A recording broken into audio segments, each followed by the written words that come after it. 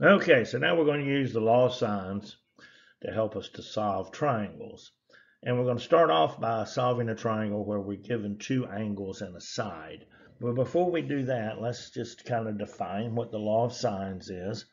So the law of sines says this, that the sine of A, angle A, over side length A equals the sine of angle B over the side length B, which was also equal to the sine of C, angle C, over side length C. And those ratios, those proportions, we can use to help us solve triangles. Now, let's see what we're given here. This goes to example 2 on page 815 in the book. It says solve triangle NPQ if P is 42 degrees, Q is 65 degrees, and N is equal to 5. So it's always a good idea. Let's sketch a triangle. Doesn't have to be drawn to scale. We're just trying to identify the parts. So let's say that this is N, this is P, and this is Q. And we're trying to find all the angles and all the side lengths given what information we have here. All right, so P is 42 degrees, and Q is 65 degrees, and we know side length N, which is 5. Okay. Well, we found angle N pretty quickly.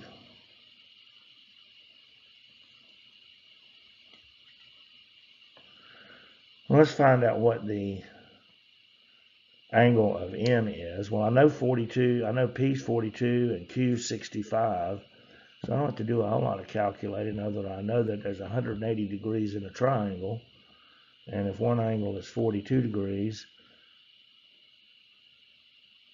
and let me write it like this, angle N is going to equal 180 less 42 less 65, and that's going to give me the angle measurement of N. So let's see, 180 minus 42 minus 65, then angle N is going to be 73 degrees. All right. Now from there I want to find the side lengths of P and Q.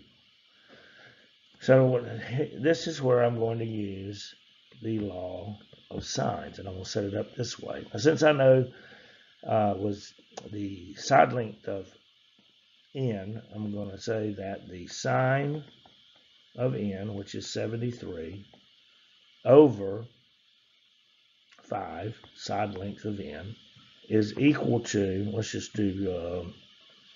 do P first, the sine of 42 over side length P. That I do not know. Now I can cross multiply here. Let's see, I got P times the sine of 73 equals 5 times the sine of 42. And then to solve for P, I've got 5 over the sine of 42 divided by the sine of 73. And let's see, 5 times the sine of 42 divided by the sine of 73. And if I round that to the nearest tenth, then side length P is going to equal 3.5. We'll probably jump over to the calculator and punch that in. Just give us a little practice on that. All right. Now let's find the sine of Q. Now what I want to stick with is this right here, because that's the one I was given the most information. Angle N and side N. So I'm going to set it up like this to find, now we're trying to find Q. We found P, it's 3.5. Let's find Q. So we got the sine of 73 over 5 equals the sine of Q, which is 65 degrees, over Q. And again, Q times the sine of 73. And once you get familiar with this, you can shortcut this step right here. 5 times the sine of 65. And so Q is going to equal 5 times the sine of 65 over the sine of 73. And then Q is going to equal, we're going to round that to the nearest tenth. It's approximately equal to it. So I've got 5 times the sine of 65 divided by the sine of 73. Enter, round it to the nearest tenth. And Q is going to approximately equal 4.7. So in solving this triangle, then I would say that N equals 73 degrees.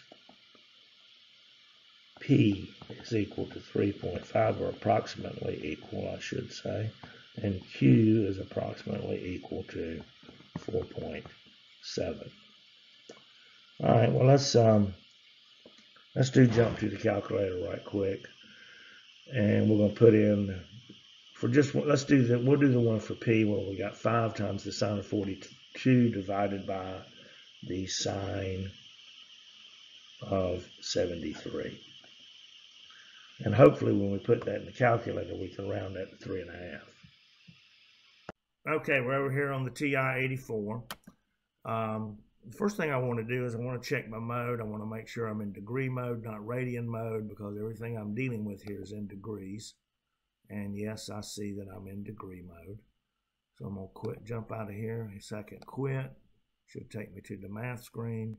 So I'm going to take 5 times the sine, it was sine of 42. I'm going to close that parentheses.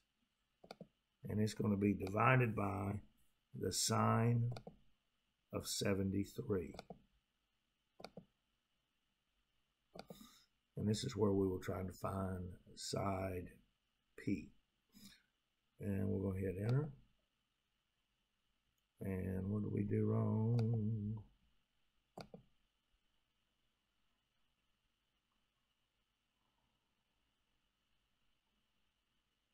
Oh, I got 2 parentheses.